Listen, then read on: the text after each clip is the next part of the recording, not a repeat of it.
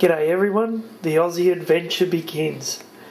We left cold, rainy Bateua Bay and headed up to Bundaberg to stay with our friends Rob and Jess, who live at Bateua, which is by the sea. Lovely little town. The ocean was crystal clear, too cold to swim because it's their winter, and we spent 4 days relaxing, and then we headed off on our camping holiday in earnest.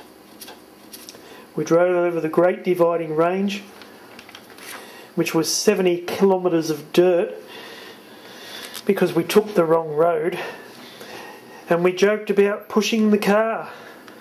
Little did we know that that would become reality. You see, at this point in time, the car was running badly. I mean, it was running badly before we left, but now it was far worse. And we said to ourselves, no more dirt roads. Anyway, after a day's drive through beautiful countryside, we hit our destination, finally.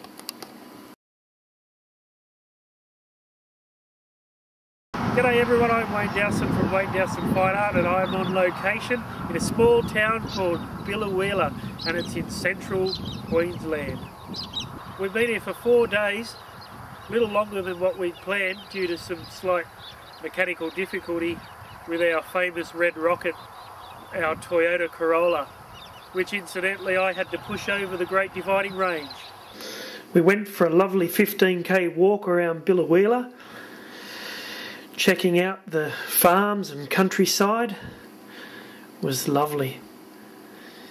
We even made some friends. And then we got up early one morning for a 170k drive to Outback National Park. And yep, there was more dirt to come. The countryside was spectacular. All lovely farmland. I took heaps and heaps of photos of the cattle and the odd bull that we came across.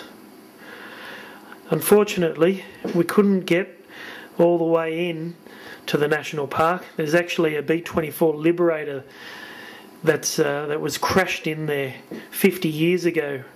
And I wanted so badly to see it, but the little red rocket didn't have the needed power to get up the last hill, so we were about 10k out. So we had some morning tea, we turned tail and headed back down the valley. And the views were spectacular, they really were. It was a beautiful, beautiful day. And yep, we even did some water crossings. A little red rocket, when it's pointing down, it's not too bad. And we tried to do a trade-in for the red rocket, but it wasn't to be. It was a no-go. The farmer was too smart. So the sun went down on Biloela, and we headed to Emerald.